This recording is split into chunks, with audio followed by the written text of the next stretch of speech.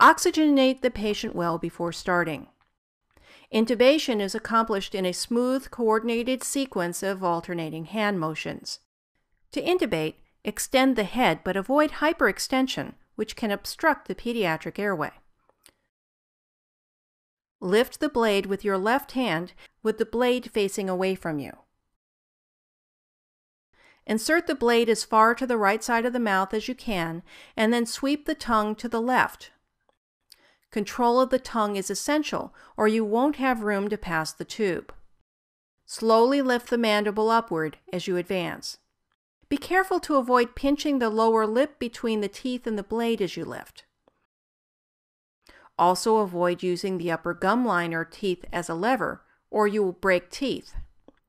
Continue to lift the mandible upward until you see the narrow epiglottis above, the bulges of the arytenoids at the bottom, and the vocal cord stretching between.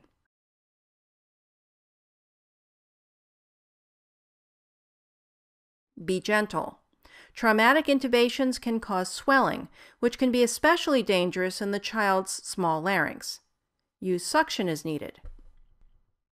If you can't identify anatomy, then the blade may be in the esophagus.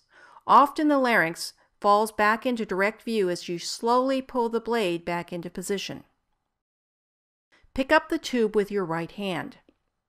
You can also ask your assistant to hand it to you in the correct orientation for insertion. Hold the pre-selected tube in your right hand like a pencil, curve forward. Keep your eyes on the trachea and maintain control of the blade. Insert it to the right side of the mouth and watch it pass through the vocal cords. Stop when you see the lowest marker ring past the cords.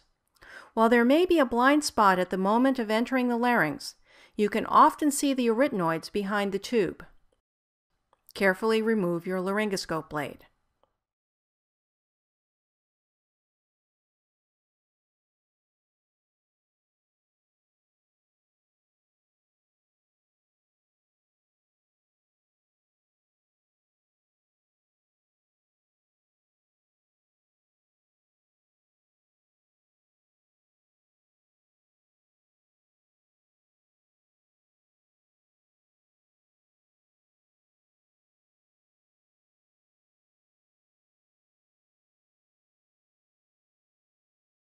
Change to a smaller size if the tube won't pass easily.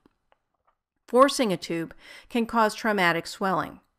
Children can't hold their breaths as long as an adult before the onset of hypoxia.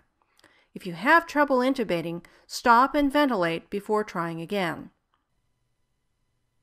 Here we're looking at another straight blade intubation in a 5-year-old.